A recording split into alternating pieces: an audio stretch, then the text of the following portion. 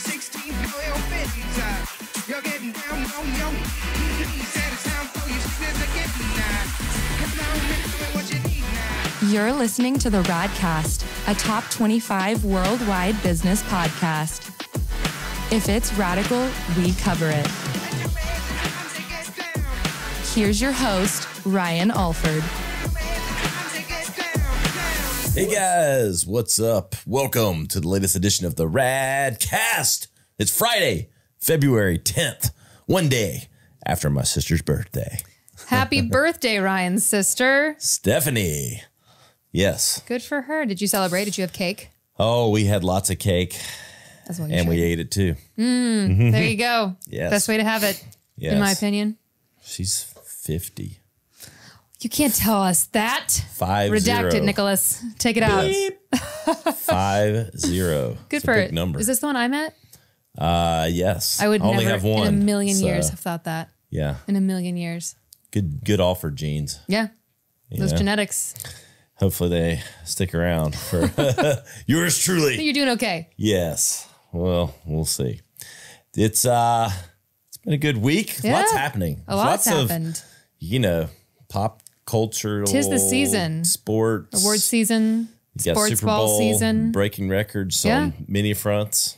March Madness starts in a couple weeks. I know. It's like all around us. Right? The big game. Like you have to say it Big that way. games. If we were promoting it, like literally the Super Bowl, like when you see, you'll watch a TV commercial. Here's a little inside scoop for the ad business. The way you promote and get the shared interest for the Super Bowl without saying, because you can't say the Super Bowl, it's trademarked. Like we can say it on this show because we're a news and talk show. We're not marketing or we're not like trying to get. I didn't like, know this. But like if you'll see like a local store that obviously doesn't have a budget, like do a TV commercial, Right, and they're like if they're selling get electronics snacks for the big game or something. Yes, you need a new TV for the big game. That's the way of saying the Super Bowl. That's so interesting. Without saying it, they won't say the Super Bowl in the commercial because they can get sued. Right. So Good stuff. yeah, there you have More it. you know. So be you know. careful if you put Super Bowl in your ad, you get sued and not be in business anymore. Per bowl. I'll stop. Super Bowl. On to other I see what you did there. records. Yeah, failed is what I did there. That's what I did there. But it's fine. But speaking of the big game, dear LeBron James broke the NBA scoring record. What, last night? 2 days ago? Yes, 2 days ago, beat Kareem Abdul-Jabbar's record. Now the most points ever scored. I mean, the longevity that he's had. Like I remember when he came out, like he was one of the first like out of high school. It's like Kevin Garnett was like one of the originals. And I played with Kevin, actually. He's from South Carolina. I played at he was Malden my High uncle. School. We kicked some ass on an AAU team that never lost. And but LeBron, I feel like it was a while ago. You know, it was like right out of school. Right. He is just the amount of hours and like the longevity he's had to like get this record. He's still one of the best players in the game. It's unbelievable. Yeah. And you know, He's like the Tom Brady of basketball. I feel bad too because he's had on a team that I don't think has a chance to win it this year. Sure. And it's like a shame because like he's still so great. Yeah. I hear that. But I mean, it's the NBA scoring record. Probably it might get beat, but I don't know.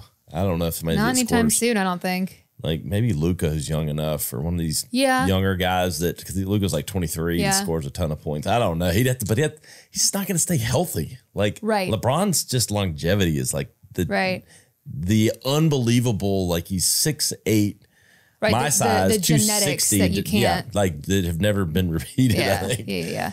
So we'll see. Congrats to LeBron. Speaking of records, and Beyonce, huh? Congrats to Beyonce for breaking the record for the most Grammys won. She has won 32 Grammys in her lifetime.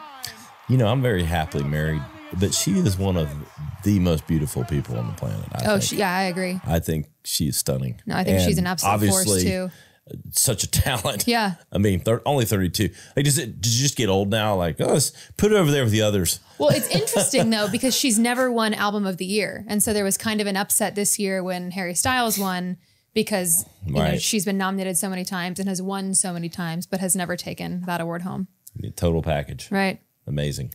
Her and Jay-Z seem to still be Yeah. Kicking it. All their babies. Says a lot for awards. like what celebrity couples go through. Truly. That they've kind of battled through. Not that I've even been aware that they've had troubles, but like just. And that's the key, right? Is they keep it so private. Yeah. That's what I've gleaned from celebrity relationships. Smart people doing smart things and super freaking talented. Must suck to be them. Another musician who is no longer with us, RIP, but is in our news, Michael Jackson's estate is nearing a music catalog sale worth $800 to $900 million. Yeah. You make people wonder, like, another lesson in like marketing with why these music catalogs are worth so much. So they're drawing a lot of valuation because one, people buy these things and they have obviously the assets to do it, but then they bring residual money. It's kind of like, you know, with stocks that pay dividends every year, but this is like on another level because these music catalogs, these songs, like Michael has umpteen hits and everything, the commercial usage in them, right? The streaming in them, the copyright specials, all the copyright stuff, all that stuff just keeps paying and paying over time. Well, now there's like a musical and a biopic coming out and you get all of that. Yeah. And so like one Michael Jackson hit for like a big name commercial, like what, it's millions of dollars. So times however many other times it gets used or commercialized. And then it's still getting, you know, tens of millions of dollars in streaming. It's like buying versus renting every almost, you know? Yeah, you buy it and you're getting but you're still getting to rent it out. Right. Right. You're still leasing it. Yeah, you're leasing the songs out. That's really that's a great analogy. That's really kind of how it is. But that's why these things are selling for so much. But let's just call it $1 billion, why don't we? 800, 900 million. Right. Can we just round up? You know. I would. Does this mean Paris and the rest of the Jacksons are, I guess, not in bad shape or anything? I think they're doing just fine. I don't know how much of that they own, but I'm sure they're getting some piece.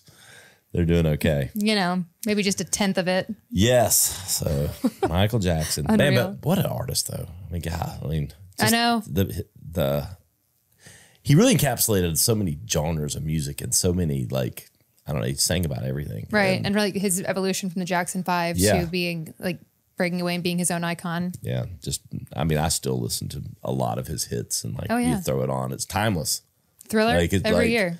Yeah. And like, don't stop till you get enough. You kidding? You throw that on at any time and you're like, this is relevant today. Listen. Oh, yeah. Gets me in my feelings. Oh, yeah. We'll get Nick in here dancing. There you go. Man in the mirror. You got your dancing shoes on, Nick? Not today. I'll need to bring them in. What are you talking about? You're supposed to say any shoes, dancing shoes All for shoes me. Are dancing shoes. In these flops. Flip-flopping it. I can shag it up in these things now. Oh, yeah. Sliders.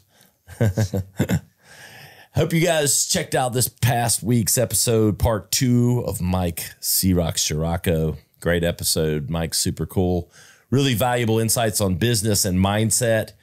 Great episode. Next week, we've got a really good episode. We've got some of the best of our ladies that have come on, the unbelievable entrepreneurs we've had on the show, all the best women in business. And I'm staring at quite a few of them on the wall here. Many of them are on the wall. Yes. Very diverse in their skill sets, but all badasses in their own right. And I'm excited to put that out, share that. And I think you'll be impressed. You'll learn a lot. And really great perspective. So look for that next week. And got a special surprise coming in a couple weeks. It's a TikTok viral hit. That's all I'm going to say. Ooh, teaser trailer. That'll be coming up. Really special guest. The guest of honor for all of our shows lately, though, has been Vacay. It truly has been. And I've been dabbling even more with their products. And I will say, while the sleep gummies are great and amazing and absolutely work for me, I've been taking Delta 8 gummies at night on the weekends because they like knock me out. And I have some really weird, funky dreams. But it's like the best night's sleep I've ever had in my life. So Vacay, best third-party lab-tested CBD in the country. You can check them out at takeavacay.com. They've got disposables, Delta 8, gummies, sleep gummies, all kinds of stuff, different strengths. If you're not a wimp like me, you can go up a little bit. Yeah. But if you are a wimp like me, it's good stuff. It's not going to mess you up. Yeah. Low, medium, high. Grade. I can speak from experience. Yes. Yes. So it's interesting to hear that I think they all have that sedative effect a little bit. Right. That's kind of part of the benefit. But like I said, I took half at work and I was still like able to get my shit done. It was a little bit harder. Yeah. But you were much easier to deal with that day. I couldn't figure out. Yeah. why. Yeah. So much more docile. Yes.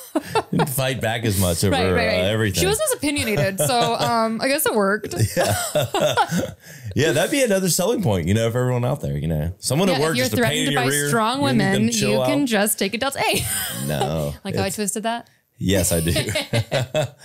But no, it worked. Hey, it chilled Ashley out when we had events. This is true. She took takes quite a bit to chill her out. She took a little bit more than she should have, but still recovered. It was still great. It is. TakeAVacay.com, the official CBD sponsor of the Radcast.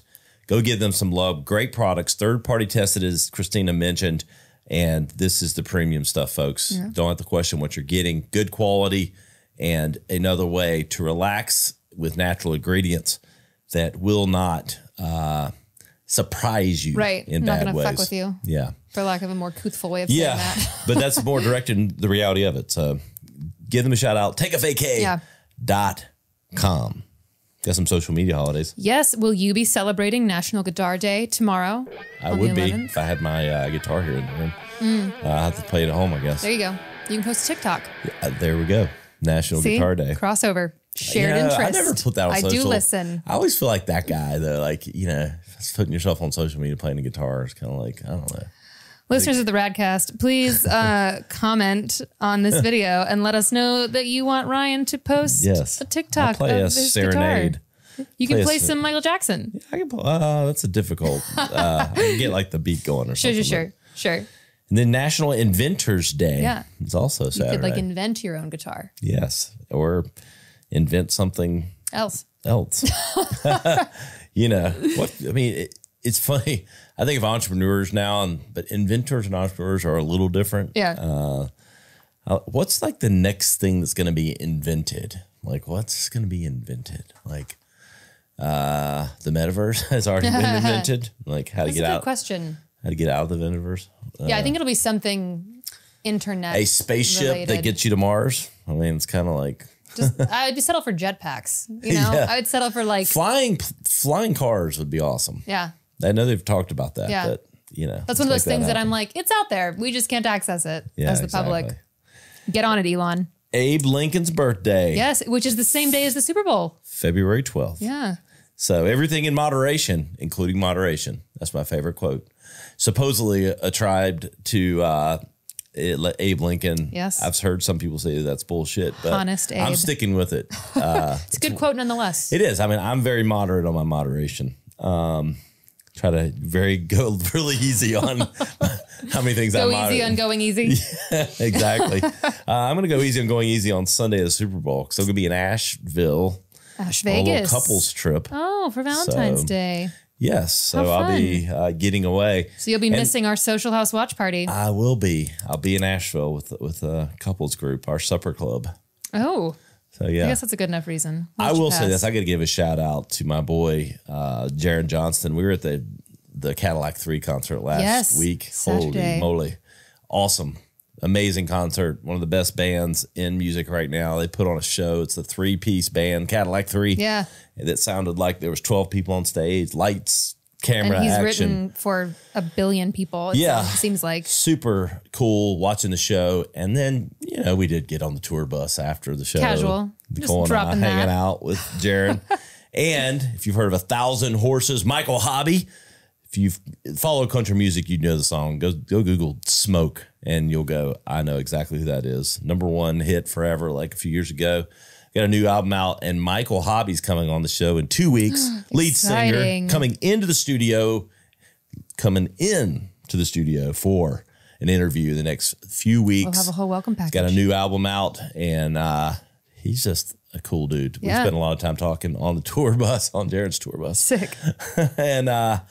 And Jaron, might have something up our sleeve for a little live Radcast on the road in Nashville.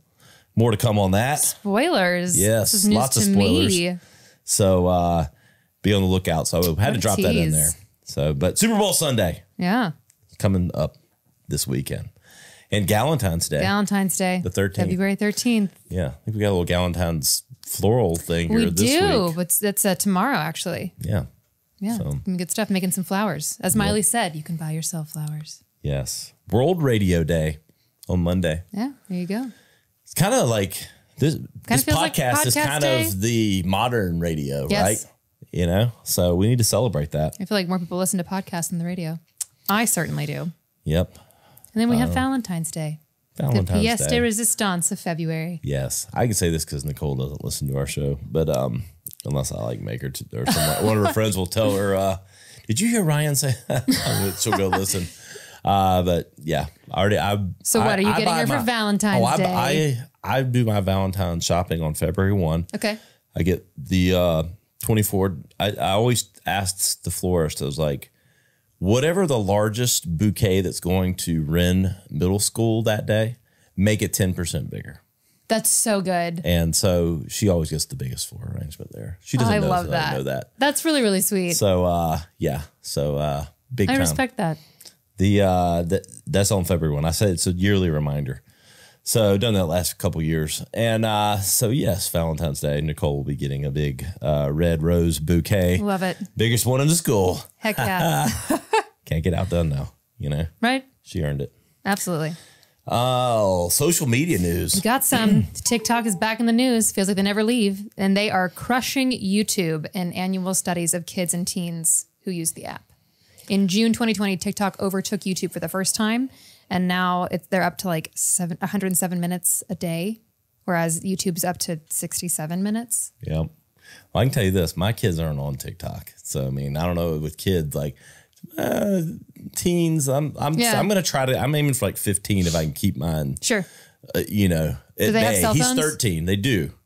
But so he doesn't have a TikTok account, doesn't have mine or his mom's or anything like that. And does he want that? Does he like push for it at all? No, because they watch YouTube Shorts. Sure. They're kind of the opposite of this study, but I know the study's accurate because I see the usage and see that, especially teens. It's like people in, like, I know that there have been interviews with people who work in Silicon Valley and they keep their kids off of all social media. So I feel like since you work in this industry, that informs a lot of those decisions. I know what, I think it has a lot of good. And I wouldn't be in the business if I thought it was all bad. Right. But I just know that I don't want them There's to, a protection to experience and that until it's necessary. Right. There are things you want to teach them. You don't want them learning on the internet. Ideally. You know? So, but that, again, it is fascinating that it's past YouTube, and YouTube is so much older than TikTok. Is why I think I'm fascinated by it.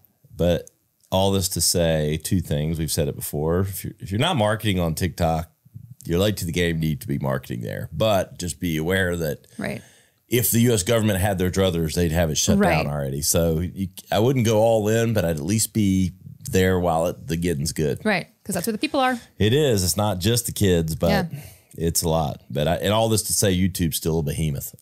So also that, like if you flip flop this for 30 to 40 year olds, I think YouTube's probably like going up. Yeah. But TikTok's just a beast now. So I don't know. My brain, it kind of makes my brain burn a little like this one. But I am on it so much. Like it really, it's the one app that I'm like, this is borderline using addictive. Too much time. Right? I do this too much. Yes. That and Pinterest, which is our next topic. I love this because Pinterest is my favorite. They have reached 450 million monthly users and will start focusing on making videos more shoppable to attract Gen Z. I mean, there's such a niche for them. I mean, that's why there's these niche social media. I mean, Pinterest's been around for 20 years. Or not 20 years, probably 15. Close to it. And so it's not new, but it's niche. I mean, it's very niche market and they're still growing. And they've embraced video the last couple of years. So now they're making it more shoppable, which makes a lot of sense. And I think you're going to see this stuff continue to grow. I think people are getting... There's just enough to go around. There's enough attention and time to go around. And I think as people get fatigued on other platforms and they use Pinterest, It's so specific, though, I think, for ideas and for that's exactly what I was going to say. Cooking, decorating, clothing. Like it's like a different form of consumerism. Whereas I feel like we can say that social media is for entertainment, but at the end of the day, you get on social media and you are like a consumer, right? And you get on Pinterest, and that's why I think it's interesting that they're adding this sales approach, because while it is consumerism, it is so much more. Use what you have. They curates. It's not the shopping mall of the now, right? It's not like, Etsy, you know. Yeah, it's not that niche. No, but it is. It's a totally different. I don't know. The way people digest that content for what purpose is just so unique. I think I think a lot of social media has become entertainment. Pinterest is very functional. I think for the reason. Totally. You're not really going to Pinterest for entertainment. You're going for inspiration. Right. And it feels so drama free. It's just like, I'm going to find a recipe or how to style this garment or whatever. Yes. I love it. So been on it for over a decade. Well, they've got their audience and they're growing. Because I'm old. Yeah, you're so old. Ancient. Yes. This next article is fascinating. Microsoft Edge web browser gets the ChatGPT feature. So how do we feel about this? We talked about ChatGPT last week. I don't think this can save Microsoft Edge because no one uses it. You know, because let's be honest, they use Google. Google's coming out with their own version of this. Yeah. It's interesting. I don't know if you can just type your own, papers now right in the Edge browser. Maybe get some college kids to go over. It's going to be interesting to see how that affects it. Yeah. I mean, it's smart for Microsoft, who owns and has heavy stake in OpenAI and ChatGPT. It makes sense, but it's fascinating for me purely for a use case for how it gets integrated into search behavior. I'm less fascinated by the fact that it would motivate me to use Microsoft Edge, though. Yeah, and I get that. I'm going to go Google how not to use it. I think Google will probably come up with their own, but I saw a video last night talking about how it's going to be integrated, and it puts little blurbs over to the side, kind of summarizing the information. Yeah. And it also presents the actual search results right beside that. I just saw a video last night on that. So it would just have to be mind-blowingly useful to get me off of like Chrome or, even not Internet Explorer, but Safari. Yeah. Internet Explorer, even worse. Older version of Edge. R.I.P. I'm aging myself. I think we have time for one more article in the marketing world. Yes. Old Spice has revealed their first brand mascot as a Superbowl ad. They introduced their first mascot who's to endorse smell confidence. And his name is Swaggy Spice, an anthropomorphized stick of the Procter & Gamble brand's deodorant. And he, she, it, they will make its debut during the Super Bowl. You really worked through that term very, very succinctly. I feel like I've had to say it before on the podcast. I'm glad you had to say it, not me. Anthropomorphized. Anthropomorphized. I love the words. Swaggy Spice. Now I can't say it, but. I like Smell confidence. Smell confidence is so good. That's funny. Smell. It's kind of a fun word. And it's a little, like Smurf. A Smurf, but smelfy earth. Smelfy Smurf. Like an elf. A Smurf and an elf. Yeah. Dude. But and this goes back to my musical theater roots. So it's a big musical number with Swaggy Spice. Okay. So check out the Super Bowl. Watch Old those Spice ads. is fun. It'll be interesting. It's kind of the mecca of advertising and ads is the Super Bowl. So I think next week we'll definitely do it will be a little. I know it's my inaugural one. I'm very excited. Yes, we'll do a best of the Radcast breaks down. The way the news cycle moves so fast now, everybody will be like probably bored of it. But I think we'll bring a hot take. We'll revive a hot take and award best ad of the Super Bowl by the Radcast. I think we should need to have like the Raddies or something, and have like awards. That's fun. I like that. That's good. And, that's good. Who won? The Raddies. Yes, who won the smelfiest? We could do something with that.